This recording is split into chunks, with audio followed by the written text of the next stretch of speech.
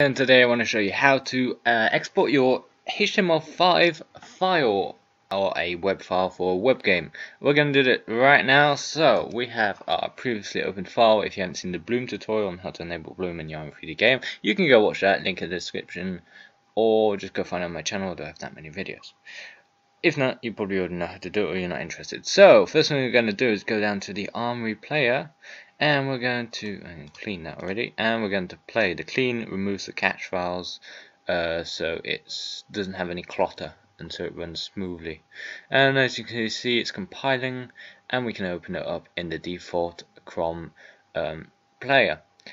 It's the only way to build your HTML file to be able to play it, because if you open it, it won't work directly. Yes, it's fine.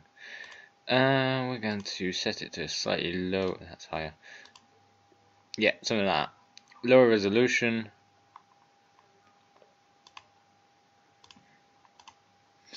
Take the viewport samples down to 1, the render down to 2, and we're going to replay it. Let's hope this works better.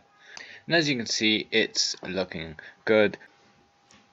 As you can see, it's opened up a local host build, so we can actually see it in the viewport. But however, when we export this file, if you double click and open it, it will not do that. It will not work. And that is because you have to open up a local host in your browser, because it doesn't do that automatically.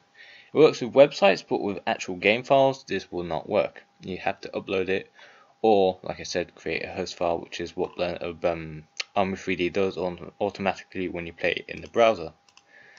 And now we go to the render path. We got desktop. Okay.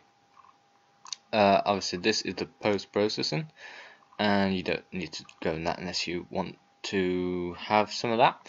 And we already have that sorted out. So the render path is desktop. That's good. Now we have to export the project, so we have to set the name that we want, such as I don't know, default cube, I guess, not the channel, the actual cube. And we can add another, well, a export target, such as HTML5 in JavaScript, which is JS there, which is by default, but you can set on literally anything.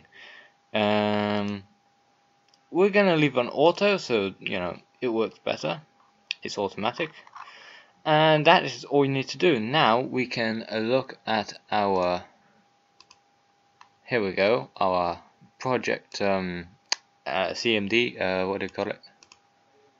System console. I forgot the name for a second. Don't know how. And we can publish it. Allow access.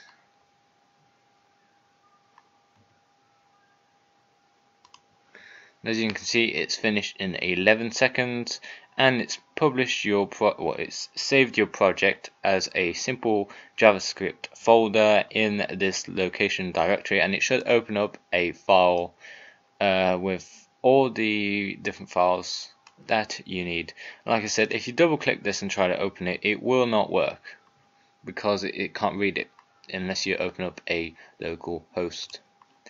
So now that you have exported your file, I will show you how to upload it to a web server or host it for free for an unlimited amount of time without you needing to do basically anything, with a really cool trick and, well, sort of hack of how to not get scammed with all these web server hosting problems. As this, you'll need no domain name. You'll need nothing at all, and you'll be able to host your games for free. So yeah, tune in, because this is going to be a one-time tutorial that nobody else has ever done before, and that not many people probably think of. But I do all the time. So, see you there, link in the description.